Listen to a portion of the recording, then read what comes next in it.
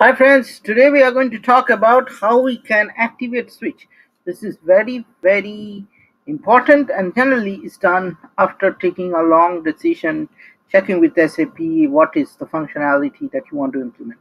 So this is something that is very dangerous but is very effective. So what happens is generally you have a discussion with the basis team because sometimes some of the switches, if it is switched on, it cannot be switched off. So it's like an enhancement that is switched on but you cannot take it out and all those things, and it affects the system permanently. So you always want to do it in a sandbox. So the transaction code is SFW5, and here you can see it. So you have different switch for different functionality that you want to check.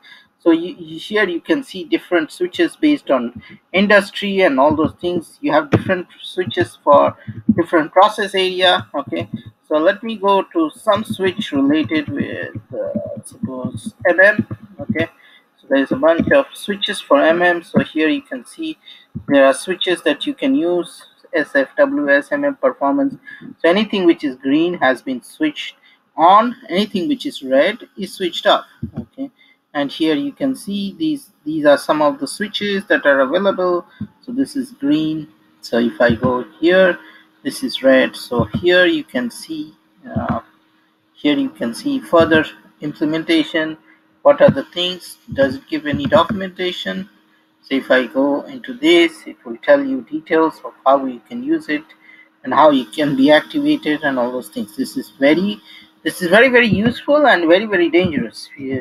Generally, when you have the switch is like one of the last option that you want to check because it may affect something standard SAP, and it needs to be heavily tested because it might solve one issue, but it may cause other issues that if you are not aware of. So you want to do it in sandbox so that if it gets affected, and there's a lots of switches. Okay, so if I go here, you can see master data governance for business partner.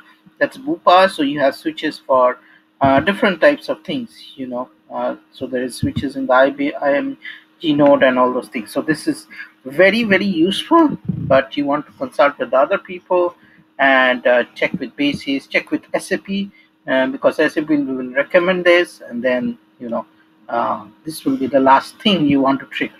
Okay, so that's it. Stay tuned to my SAP channel and happy SAP learning, and if you like it, share and subscribe to it, and have a great day and happy new year.